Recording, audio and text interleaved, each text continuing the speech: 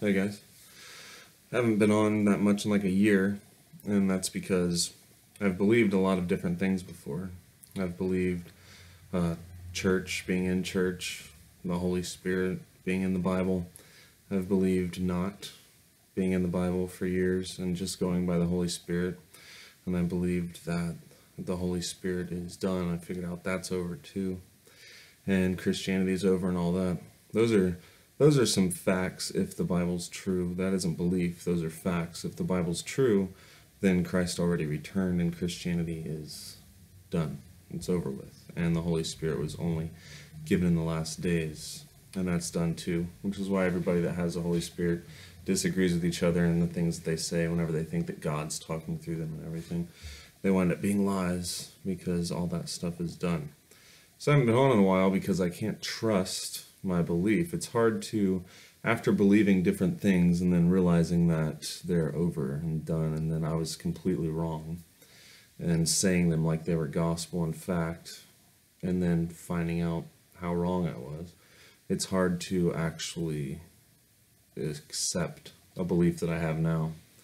But you still can't help what you believe. And this is what I believe. This is the best that I can come up with. And on the other side of that, though, if you think about it, I mean, if I think about it myself and what I've done, the reason that I've gotten to where I am now is from believing those other things, and it's through trial and error. So believing those things wholeheartedly and then finding out that they're wrong because they just didn't add up, you know. That is how I came to where I am now, so maybe I should do that again. Maybe I should just give a hard stance on what I believe, allow myself to accept what I believe at the moment as being truth, and then see where it goes from there. Wait for the axe to fall or find out, hey, this is right. Or find out ways to tweak it that I have wrong, you know. But this is just about what I believe at the moment, because I think I'm going to start doing videos again and everything. So what I actually believe, and I can't help what I believe. Belief is belief, you know. I can act like I don't believe it. I can try to say that I don't believe this way, but this is what I believe because of the things that I've seen and done and because of studying before and just life, you know. So I believe that Christ was a real person at the moment. I can't prove that. I do believe it. I believe, basically in a nutshell, that God made man. Man fell. God used the Jews to bring a Savior to the world, and that the gospel had to be preached to all the people who had ever heard the law or been involved with the Jews, you know. People that knew about a Messiah, people that knew about the Jewish law and the Jewish God and how they brought only one God to the world through Abraham. So I think they all had to hear the gospel, and then the end came and Christ returned. That would be a fact. If the Bible's true, it would be a fact that Christ did return and that the end has already come. That wouldn't be a belief, that would be a fact if the Bible's true. Or at least if the story, the main story of the Bible is true, because obviously there's going to be errors in the Bible and everything. So I believe that, but that God sent Christ to the whole world to redeem them, and that nobody's in Adam anymore. And what Christ actually did was he made it to where our flesh doesn't matter.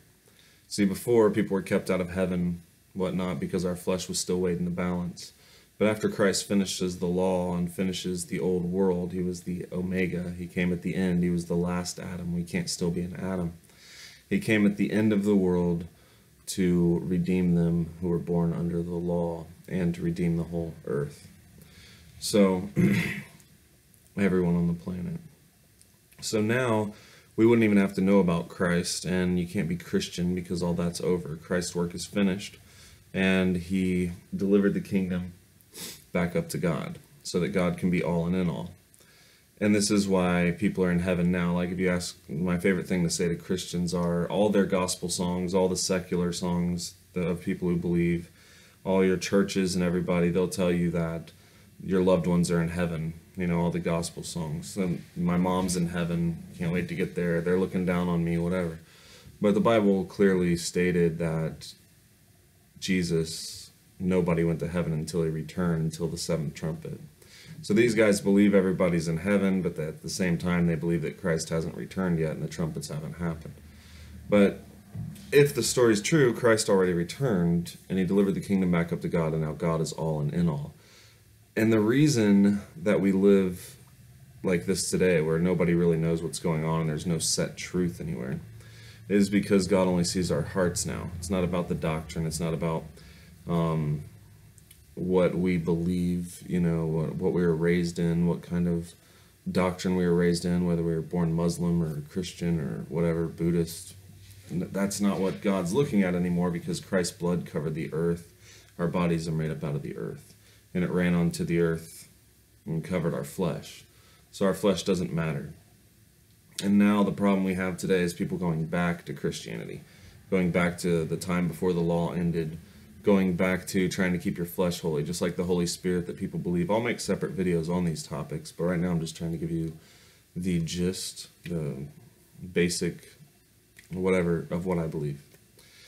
But so the problem we have today is the flesh. People still think that the flesh matters. They think it matters what you eat, what you drink, what you wear, what you don't wear, if you're naked, sex with this person or that person, or marriage or whatever. They believe all those things, what you listen to, all that stuff. And what that does is it causes you to, whenever you think that the flesh matters, it causes you to judge other people's flesh and your own flesh. And then that causes you to do all the evil in the world. All the evil in the world comes from this. The theft, the rape, the murder. If you believe like I believe that heaven is open now and we're no longer waiting for Christ and that our flesh doesn't matter, then you can have a good, peaceful life where you don't care if you die because heaven's open. You're not waiting around, you're going straight into heaven, right? Whenever you die. And you have no reason to steal to prolong your life, or to get gain, or to make yourself feel better in this life, or to even eat. You got no reason to do that. You've got no reason to hate somebody else for their flesh or their lusts, or they lust after this person or this type of person or that person, and that you don't have to judge them for their sex or anything, because you know in yourself that your flesh is the same way. You feel the same way about things. You have your own desires that you just try to hide from, because this is a dying body. There's no way that we can not have certain desires like that in a body that dies. We're not perfect here. But it doesn't mean that we can't be perfect in the heart, even with doctrine. If you can't explain things and you were just born in Christianity or something, how can that possibly matter? I do think there's a difference in people who push the lies down and the people who are just ignorant. Ignorant Christians, they were just born in Christianity, they're just happy-go-lucky, they just believe that way because they were told.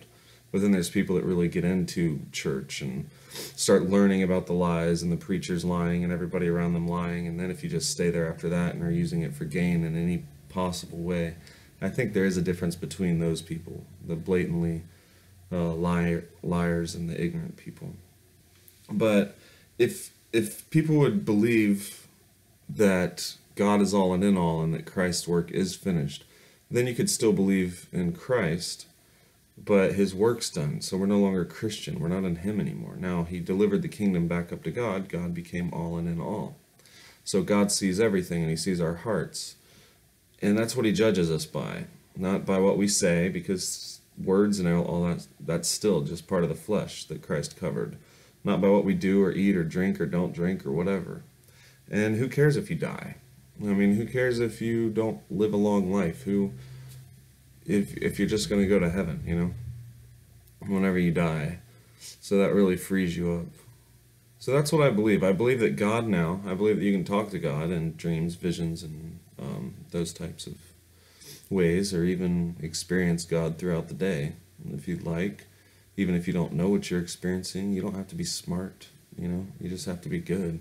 I think that God just sees whether or not you're a good person and the reasons you do things, and whether what you're saying is manipulation or what you're doing is manipulation, or if you're actually just a genuinely good person. And I really think that that's all that life is about now, and that's why everybody's confused, and there's no set truth or doctrine that you can find out that is perfect like that, because that would still be in the flesh part, understanding and all that. It can't matter. So in a nutshell, I believe that God created man, man fell, God redeemed man, And now God is all in and all again. Adam no longer matters. The flesh doesn't matter. It's not weighed in the balance. And now people can enter heaven whenever they die. And heaven's open. You can go straight into heaven and not have to worry. And I think that the biggest problem in the whole world, reiterate again, is judging other people's flesh, because then it separates you from them. You think you're better whenever that actually just makes you a liar. Your flesh is going to end in the grave just like theirs is.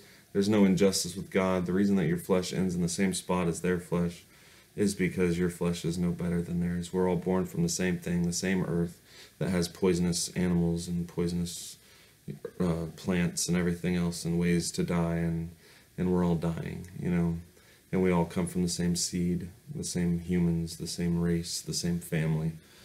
So I don't think there's any difference between us in the flesh whatsoever. And I think that it is that trying to, I think that's the rejection of all that Christ did, whether you know about Christ or you don't know about Christ. I think that it is just something that in turn happens to evil hearts, and that's why the religion and everything else, that you reject Christ just automatically, and all that God did through lying to yourself and telling lies and separating yourself from others, thinking that your flesh is better. That's like a rejection of all that God did through Christ. And it's a rejection of what God did for us, you know. We all still want that, but why do we want that? You know, a lot of people, they want to have some kind of purpose and some kind of meaning, and they want to preach, and they want to do this, and they want to... But you do that for what? For power, for worship, to be better than somebody else, to whatever, for ego, whatever. If it's all done and God really is all in all, and the flesh really was covered and doesn't matter anymore, then you can love God, you can enjoy your life, you can do good to people, not judge other people for the same things that your flesh likes. And then that gets rid of all the bad things, all the rape and the theft and the lies. You don't have to lie about your own flesh. Whenever you realize that yours is just like theirs, you don't have to hide it, you know. And then you've got no reason to do evil to each other. So that's what I believe, and I can't help what I believe, but that's what I believe so far. And I've been off YouTube for almost a year, basically, and really haven't done a lot of debating or anything in a couple years. But I'm thinking about getting back into it and making more in-depth videos on some subjects that I touched on in here, and a whole lot more, I'm sure. But I can't find anything wrong with that belief, so I'm going to have to stick to it for a minute, and I'm going to have to just pray to God only, and I can't help that I believe that, so I'm going to keep going with that, and stop not allowing myself to, just because I've been wrong so many times before. Because, like I said, truth is, I can say I don't believe it, but that's what I believe. So I'm going to start getting back into that kind of stuff. Don't go back to Christ. Christ is over. He's in heaven with God where he's supposed to be. You can't be Christian now. Whenever you go back, just like you get the Holy Spirit, automatically you start thinking the Holy Spirit today, you know? You start going back to the law and thinking that your flesh has to be holy. Well, the Holy Spirit was only put in them until the end came. And while Christ was away, it was the earnest of their inheritance until the redemption of the purchased possession. And it was to put the law of God in them and write that in them until the law was finished, so that they could be justified. But now we don't need that, because God is all in all. And our flesh doesn't matter. So you don't have to have the law in you and get this spirit that's going to cause you to go back to the law. So you shouldn't go back to Christ. You shouldn't go back to Christianity. Because like I said, those are facts. If the Bible's true, then Christ already returned. His work is over. All that's done. The Holy Spirit's done. If the Bible's not true, they throw it away anyway. Either way, it's not to us, and we don't need it. But I think that we could still have a peaceful life. And I think it's still fine to love God. It's still fine if you know the real outcome of the story, if I'm right about what I'm saying. It's still fine to really love the fact that Christ came and everything that he did, and live a good, happy life with God. Why can't you do that? You know? So really it's just the knowledge. Me preaching this to somebody or telling somebody this isn't going to change who they are. But it could free them up to enjoy a better life while they're here, you know, just through the understanding of it. That's what I believe. I think I'm going to be making videos again. Thanks, guys.